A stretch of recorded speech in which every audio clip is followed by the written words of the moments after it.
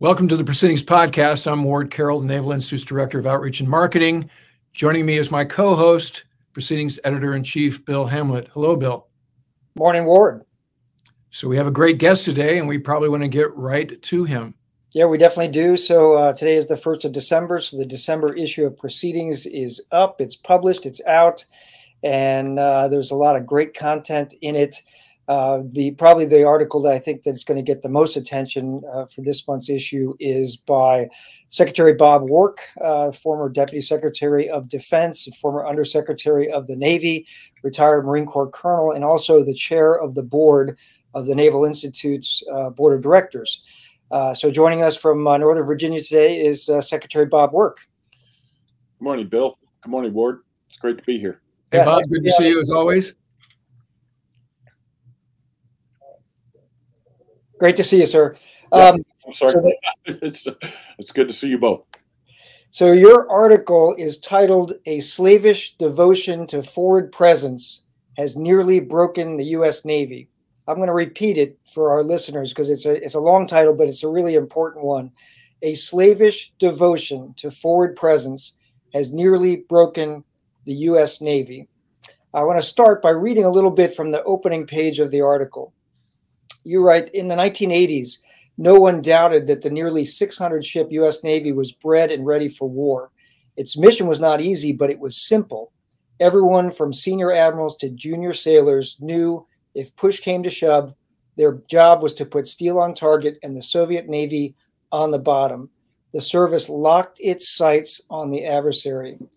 You go on to say, thankfully, as fate and an ably conceived grand strategy would have it, the Navy never faced a test of arms against the Soviet Navy, but the victory it helped win proved decisive.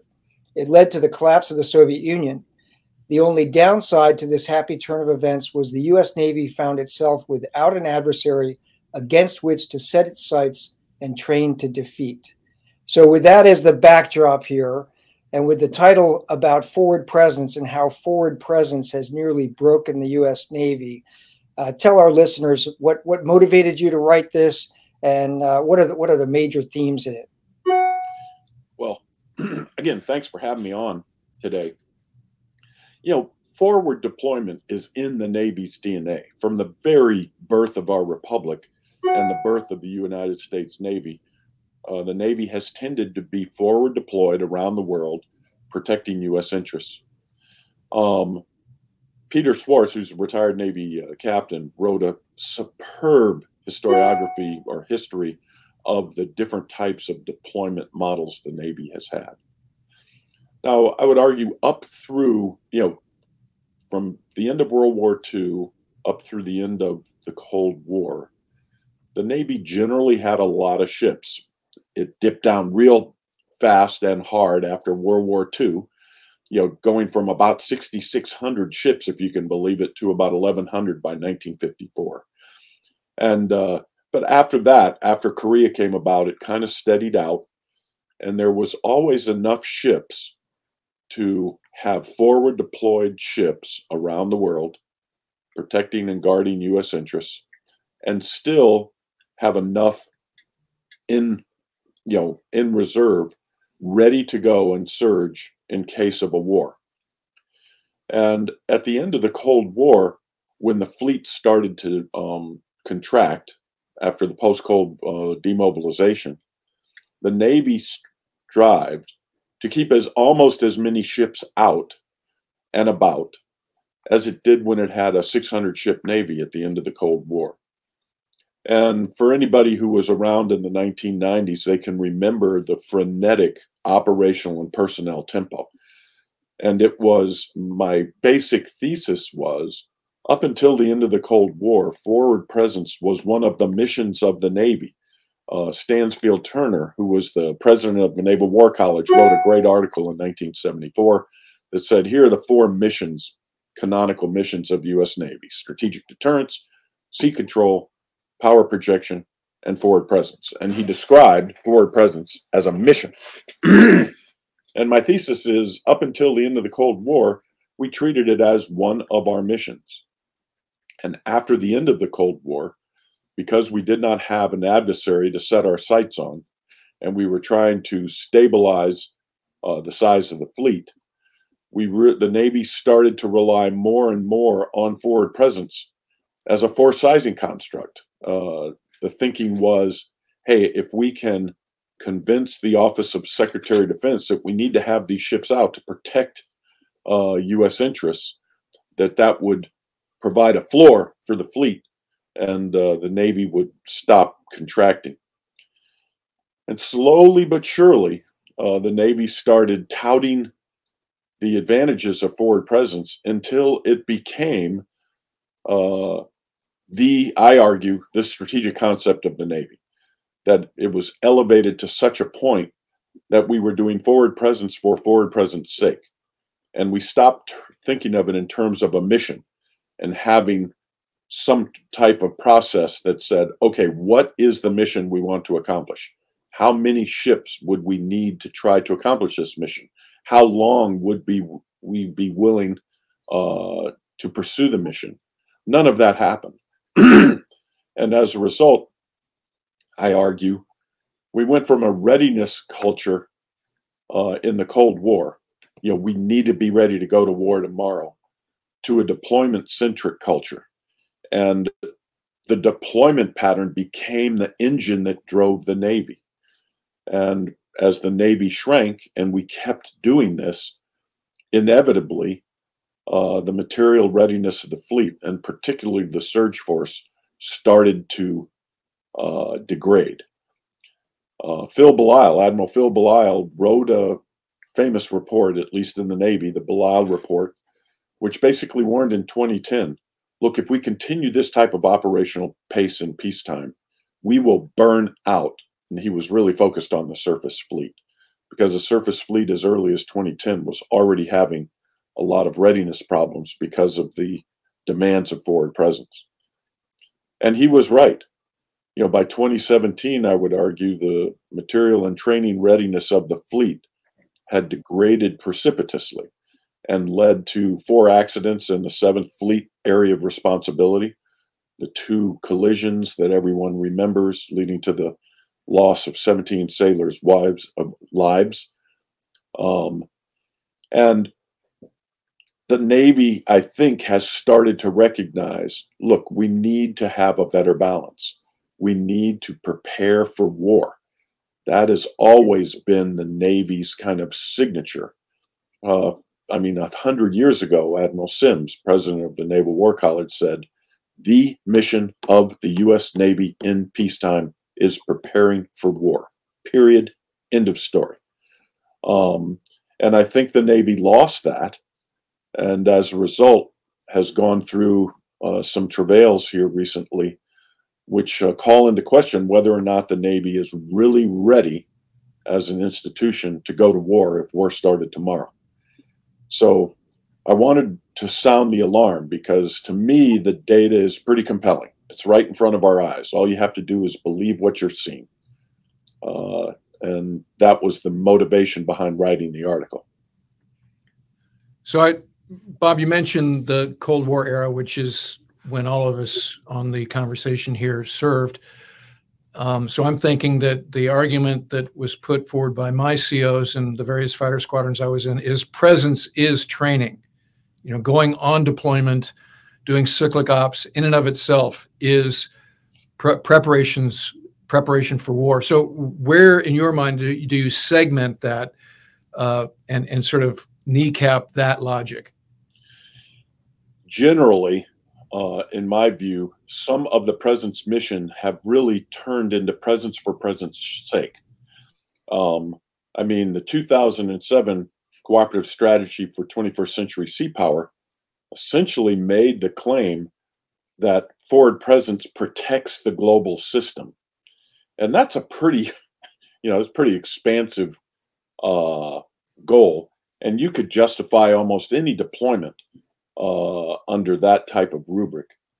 And I think over the course of time, a lot of these presence missions actually burn combat readiness. It's a little bit different, as you said, in the aviation community, because they are doing cyclic ops, etc. But this has especially been hard on the surface community. The submarine community has been doing an awful lot of different, they go out, do real-time ISR missions, intelligence, surveillance, and reconnaissance missions. And, they're out kind of doing their thing.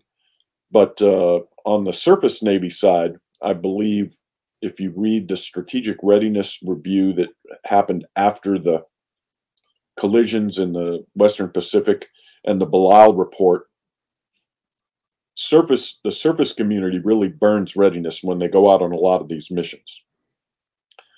And so to me, the way you go about this is OSD and the Navy, you'd ask the COCOMs, okay, you're going to ask for forward presence for the entire year. You're going to tell us how much forward presence you would like to see from naval vessels over the course of the next fiscal year. And it would go to a board in OSD, and they would judge them as missions. Okay, what is the exact thing you're trying to accomplish on this mission? How long are you willing to perform the mission? When will you know if you've accomplished the mission? And then you would say, here is what you are going to get over the course of the year. Now, of course, there's going to be emergent issues and missions that come up. And the big thing is what the Navy was forced to do is to degrade readiness in the surge forces to keep all of the ready ships out. And that, Ward, is really what happened. Almost all of the ready ships in the Navy were out on presence missions. The ships that were ready to surge in case war came on the Korean Peninsula, or something happened in the Taiwan Straits, or something happened in Yukon, it was the surge fleet that was really, really hurting. The thing that just got me the most was when in the strategic readiness review after the collisions, it said deviation of standards became normalized because you just had this frenetic operational pace. The ships couldn't train on their wartime missions. It was always, you have to get out there. You have to make a FONOPS. You have to, you have to train with the Allied Navy. And by the Navy's own estimation, it became difficult for the COs of the ship and certainly the commanders of the fleet to understand what was happening to readiness. And it seems as though the Navy has really taken that to heart and is trying to moderate what's happening. The most recent publication of MWP1, Naval Warfare Pub 1, doesn't even mention forward presence. It talks in terms of naval diplomacy. And then, of course, C&O Gilday has said, look, the #1 mission for every sailor is preparing the ship and making sure that we're ready for war. And this has always been kind of the Navy's thing. As NWP1 says, look, it's unlike the Army where you kind of gather your forces and then you deploy, then you do RSOI, reception, staging, onward movement, and integration. As soon as the lines are dropped, the ship is operational. It is ready. It should be ready for war the moment it leaves the pier. So the demands on the Navy are a little bit different than the other services that, prep, then go, then get ready for combat, and then perform their combat mission. So in my view, you do have to look at each of these, Ward, as a mission. And then you go through the steps and say, is this mission worth doing? I remember one time when I was the Undersecretary of the Navy, Southcom asked for a ship to participate in a naval review of Colombia. And the Navy came back and said, look, we're really tight. We can send down a frigate.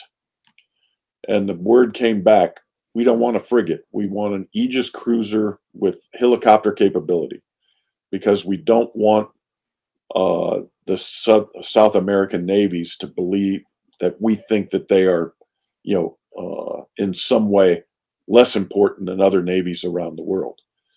And we argued against it. We said, look, this is a misuse of this asset. But in the end, we sent down a Ticonderoga class cruiser with a helicopter for some, nice to have presence operation. And to me, that was the bad call then. And I would hope that we would never make a call like that in the future. So let me just jump on that for a second, because that's a really important point. You said that, Southcom requested, so this gets to the COCOM request, the appetite, the demand signal, which, as you pointed out in the article, has just been constant or growing over time, while the number of ships in the U.S. Navy after the Cold War went from just about 600 down to under 300 now, right? So the forward presence demand signal has not changed largely, but the supply of that signal, the supply of that force has dropped in half. So that's a supply and demand problem. But in that particular example of Southcom asking for an Aegis cruiser with helicopter for a naval parade, nice to have, as you pointed out, and the Navy, or the Department of the Navy, you were the undersecretary at the time, said misuse of this very important asset. But the decision was, that opinion of the Navy was overridden. By who? By the Secretary of Defense, who approves all requests for forces. And it's the process. If we don't change the process, we won't get out of this problem. The COCOMs obviously would like to have naval forces there present all the time for a wide variety of reasons. But they don't have a checkbook to balance. So, it's unconstrained demand. If you add up all of the demands, it would require about 130 ships out all the time. And, when you only have 290 ships, when 130 of your ships are out on forward presence missions, you don't have a lot of bandwidth left for training the surge forces and making sure that they're constantly ready. Or even just the maintenance of them. The maintenance is the thing that I worry the most about. And again, the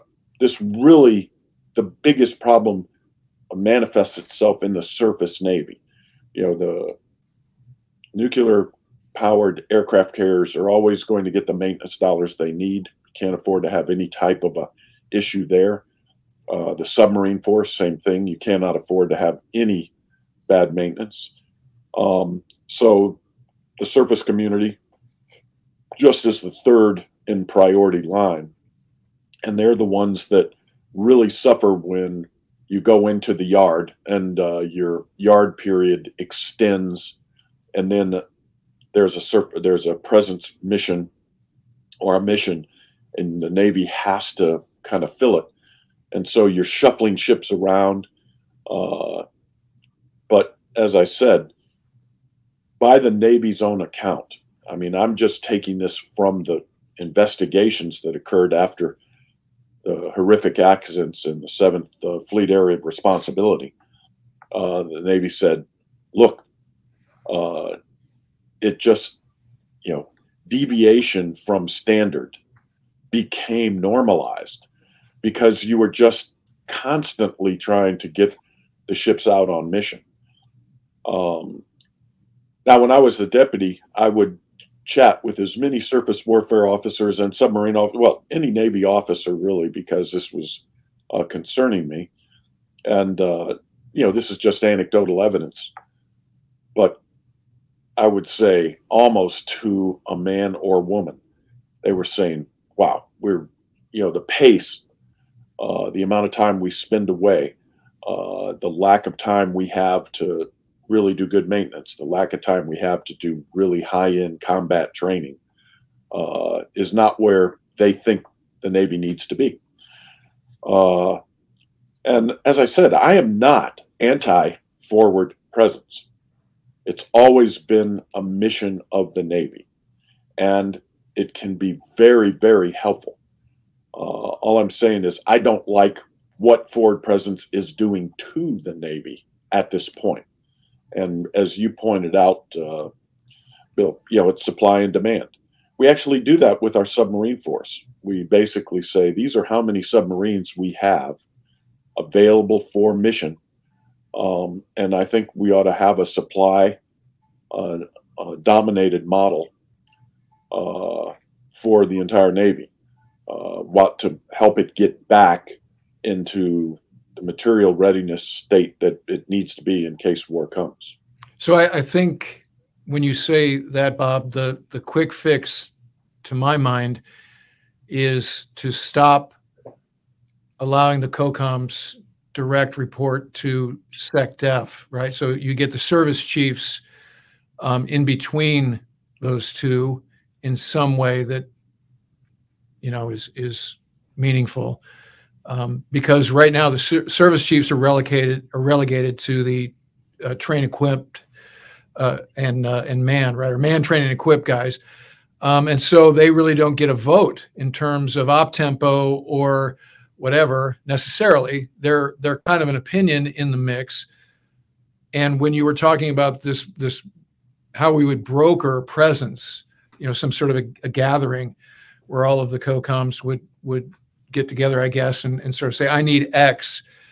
Now before that meeting, the staffs have been burnt out to say X equals 1, everybody. Are we getting that? And so your careers and your fit reps are predicated against me getting 1.0. And so whatever the logic is, whatever adjectives we need to use, whatever teary-eyed stuff we got to put in there, you better do it. Because I don't want to be relegated to 0.5, or I certainly don't want to insult our hosts here, the Argentinian Navy or whomever. So I don't, in terms of what happened after the comprehensive review, or the other crises we've had in recent years, I'm hearing anecdotally, as you are, op tempo isn't reduced. Material readiness is still a huge issue, and they kind of pushed the paper around and said, yeah, it's all fixed now. We fired the ship boss, we fired 7th Fleet, we fired Pacific Fleet, and some of these folks we know pretty well. And we had actually Admiral Alcoin on the podcast, sort of saying the CR wasn't C. Again, trying to be an honest broker about who did we fire and under what auspices did we do that. So I think there's some asterisks on what happened after the collisions of 2017 to begin with. But what do we need to do fundamentally in terms of reporting chains to affect what you've teed up here, even in the most basic way, immediately? Well, first of all, as I said, nothing happens unless the process we have now, where the COCOMs come in for requests for forces, they go into the joint staff looks at them. As deputy secretary, I wasn't in that line. It goes directly from the joint staff. It's the orders book, and it comes up to the Secretary of Defense. And the Secretary of Defense then signs off on every one of these things. The bottom line is we don't say no enough to the COCOMs. We don't say exactly what is the mission you are trying to accomplish. And, when you get a hand wave and says, well, if I have a ship out there, it's going to deter Iran. Say, really? How is it going to deter Iran? Is it going to deter Iran doing malign activities throughout the Middle East? Do you really believe that Iran is close to initiating a war against the GCC countries? There needs to be a lot more back and forth. And that's what I envisioned when I said you need to have a process. You're not going to really be able to put the service chiefs between the COCOMs and the SecDef. That is the chain of command, and that's not going to work. But you could put the Secretary of the Navy and the CNO of the Navy, the Department of the Navy, as part of a board that looks at requests with a jaundiced eye and say, look, at this point in time, repairing the material and training readiness of the fleet is a higher priority than a nice to have presence mission. Now, I'm sure the COCOMs would come in and say, hey, work, you're full of crap. We never just ask for nice to ask missions. But I would just point out that every single request that comes up, the COCOM puts down a risk. And in every single case, it's if you don't approve this presence mission, the risk is high. And I just don't buy it. I didn't buy it as the deputy secretary. I certainly don't buy it now. I just believe we should have much more rigorous review of demands for naval forces, recognizing the state of readiness and training that the Navy is in right now. I think most people would agree it's not where it should be, and that we need to improve. I think, in my article, I say, to me, the Navy has well, let me back up a little. In 1954, the Navy was adrift. The Department of Air Force, brand new department, and the Department of Defense was ascendant. At one point in the 50s, the Air Force was getting almost 50 cents on every dollar being allocated by the Department of Defense. The Navy had just lost the USS United States, its big supercarrier. Carrier aviation was actually fighting for its lives, leading to a revolt of the admirals. The number of ships had fallen, as I said, from about 6,600 at the end of World War II down to about 1,100 in 1954.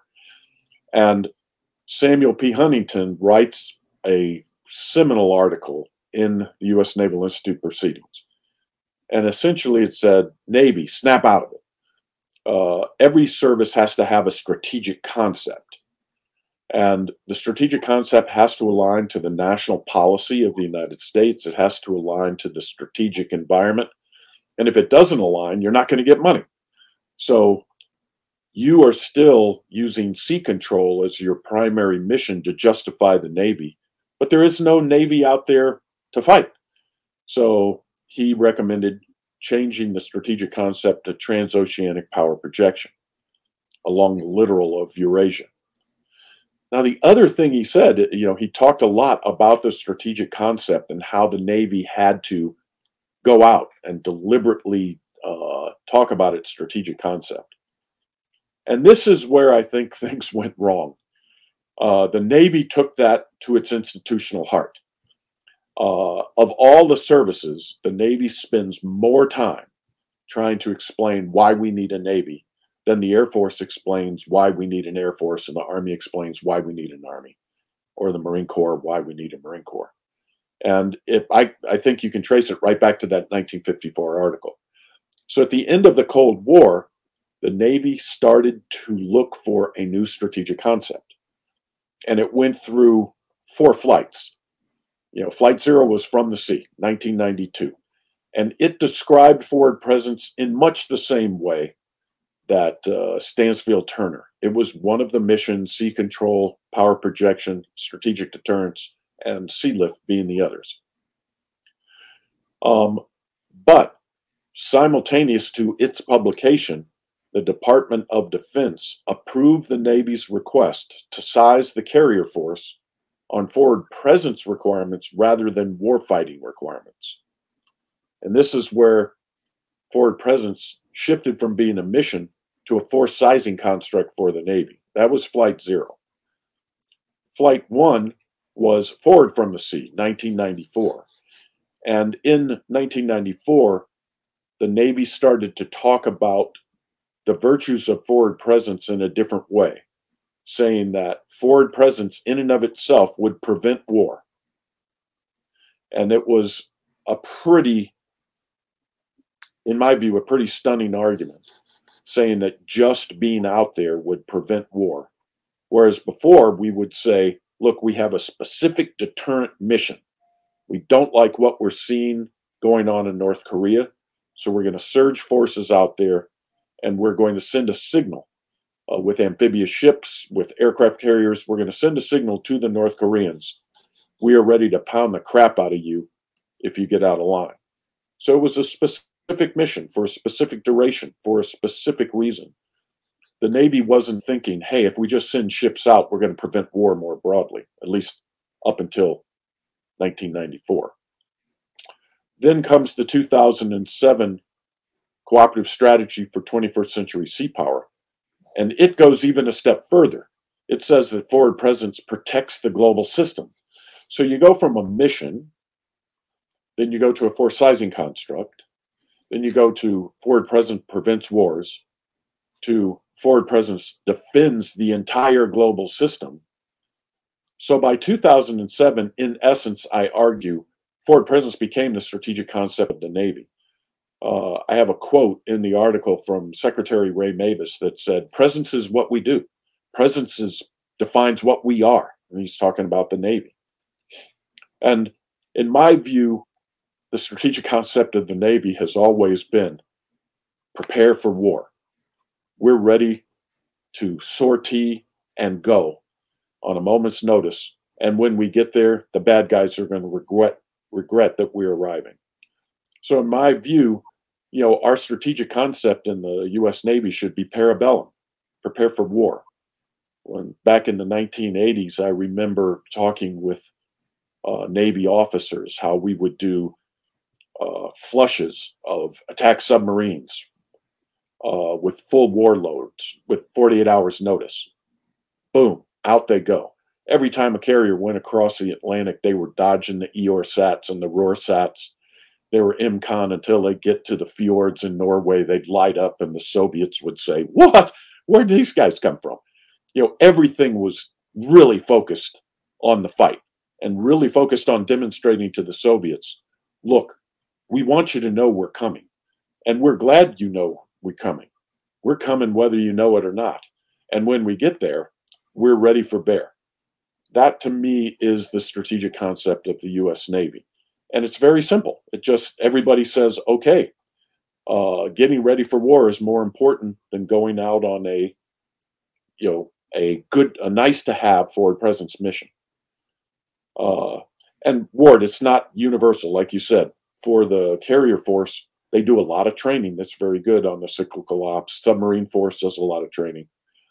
But we could do a lot better as a Navy, I think, preparing for a potential war in the Western Pacific.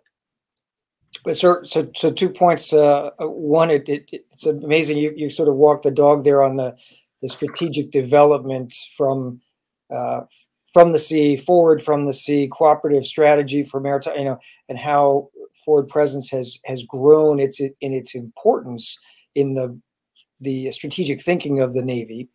It's almost like the Navy, by using forward presence, has both cured cancer and solved world hunger at the same time. But it's come at a huge cost as the Navy has drawn down, and that demand signal has not drawn down at all. The Navy is spending more and more time out there and less time back maintaining and training for combat capabilities rather than just for forward presence capabilities.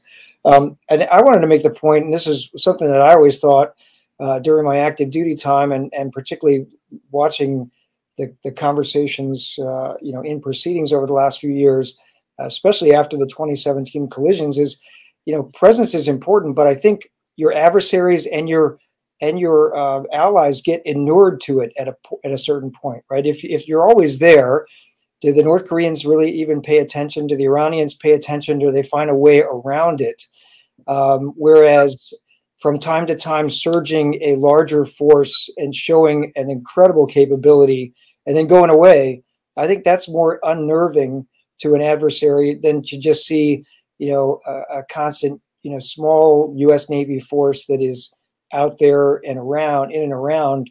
You make the point of during the Cold War, getting carrier strike groups or multiple carrier strike groups ready to go, and then surging them up to the fjords of Norway or up to the, off the Kamchatka Peninsula, and kind of surprising the Soviets when we arrived there. That sent a much stronger message. Yeah, I didn't go into it in the article simply because, I was running out of space quite. Yeah, I limited your space. Sorry about that. But no, I believe that a demonstration model is just as effective as a perpetual presence model. Picking up on what you said, Bill, where we demonstrate the capability to surge into a theater and we demonstrate capabilities there. And that, to me, sends a much more powerful signal to both our adversaries and our allies. The allies say, hey, they're coming. And when they come, they're going to be able to hold their own. Paul Wolfowitz said this in the early 1980s. He said, you know, presence really wasn't to deter the Soviet Union. Presence was to reassure our allies. And so presence helps that without question. Just knowing, you know, they're inside the missile ring. And it's always, when you're talking with your allies, look, we know you're inside the Chinese missile ring. We're going to pretty much stay outside, but trust us, we're going to come. Demonstrating an ability to go in and operate sends a very strong signal to our allies. So again, I want to emphasize, I'm not anti-forward presence. I am pro considering forward presence a mission and being much more deliberate in when we send ships out and balancing those requirements with making sure the fleet is ready for war. Yeah, Bob, we're getting a little short on time, but I know a lot of our readers and listeners and viewers will have this question on their mind, which is, there's another side to the equation of supply and demand, which is just increase the supply, right? And so over several administrations now, we've seen almost it's like a wanton dance at the start of a new administration to describe how many ships the U.S. Navy should have. Should it be 295? Should it be 300, 313? Should it be 355? But we've never moved the needle for, 15, 20 years now or more. The needle has not gone up above 300. We're nowhere near the 355 that was promised, at the beginning of the previous administration.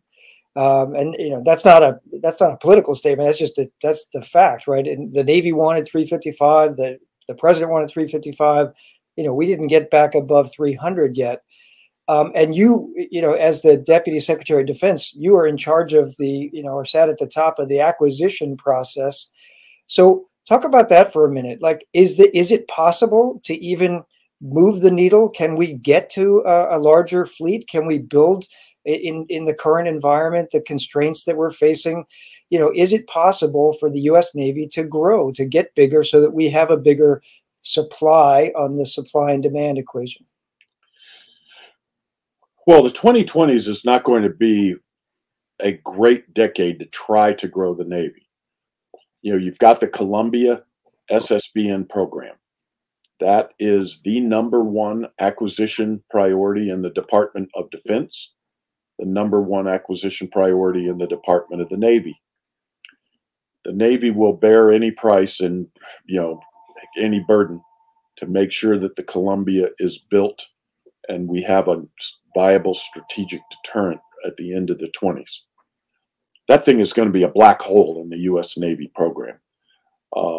Generally, we have trouble with first ships of class. So we should not be surprised if we have overruns in the first ship and possibly the second ship of class. We've got to pay that. At the same time, in the 2020s, we have to recapitalize the strategic sea lift fleet. Most of the vessels are going to age out. They'll be 35 or 40, maybe even 50 years old. Now, we may need a different sea lift fleet in the 21st century than we did in the latter half of the 20th. That's to be decided. But that's going to be another draw on U.S. Navy resources. And it looks like right now, best case, we're going to have a flat budget for at least the next several years. And as everyone has said, on a flat budget, given the other priorities in the Department of Defense and Department of the Navy, I just don't foresee a large shift in departmental resources to allow the Navy to grow appreciably in the 20s. Now, once we get into the FFGX, the Constellation class, you could easily see us over time ramping up to 3, 4, or even 5 ships a year if we can keep cost control on that platform. And that will help us grow the Navy. But I don't think we should feel that we're going to be getting a 355 ship Navy anytime soon. So I agree with you there. Now, on the other side of the coin, as the fleet grows, you'll have more ships available for President's mission. The way we did it when I was the Deputy Secretary is we said, okay, COCOMs, tell us the floor.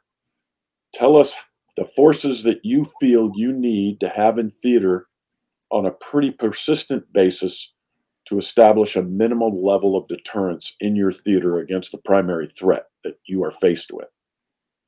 Then we went to the services and we said, tell us the ceiling. And what we said, this is the number beyond which you start eating into the readiness of the overall force. So we would have the floor for the COCOMs and hopefully the ceiling from the service chiefs. And OSD would never allow the number of ships to go above the ceiling. That went away, or maybe they're still doing it. I don't think they are, but that was one of the ways we tried to get to this point where, look, the COCOMs are going to ask for what they feel is the minimum deterrent that they need to have in theater, as they should. But you've got to balance the demands based on the supply. And as the fleet grows, even if it grows slowly, then being able to meet some of these presence missions will be easier. But for right now, given where the Navy finds itself after the collisions in the Western Pacific and the most recent incident with the Connecticut, I think that the time is now to say, look, we're really going to focus on training and we're really going to focus on material readiness. And that is what I hear Sino Gilday saying. That is what we want to concentrate on, which is really, really great to hear.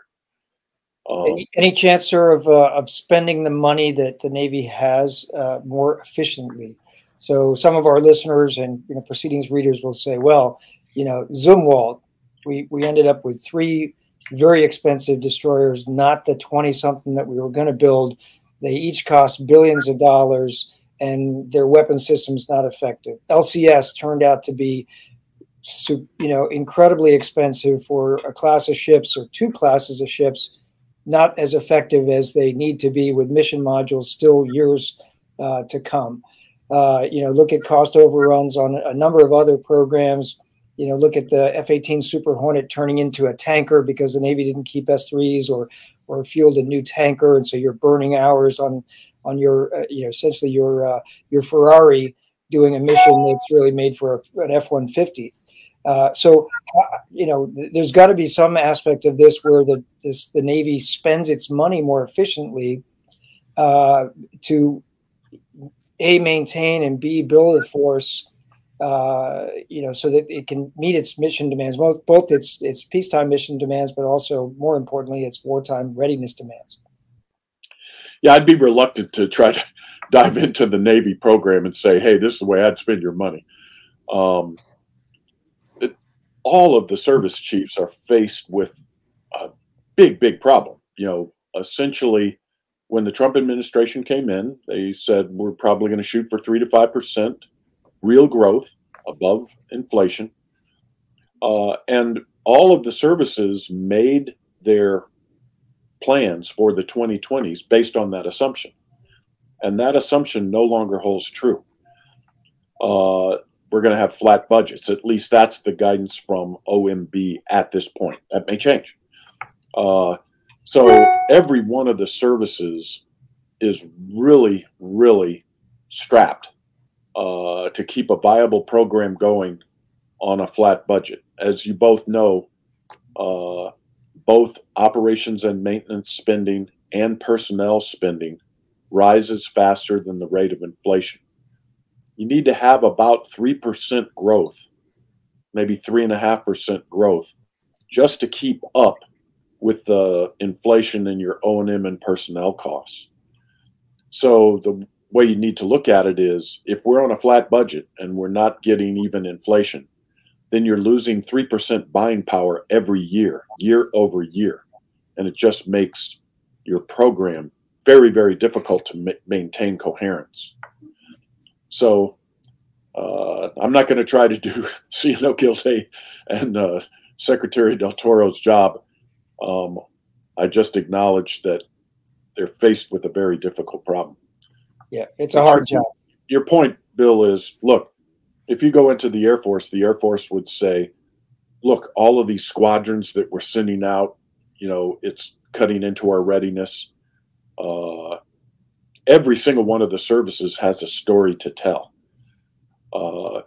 So the one thing that the Navy could do, Secretary Del Toro and C&O Gilday could go to Secretary Austin and say, Secretary Austin, we need a reprieve.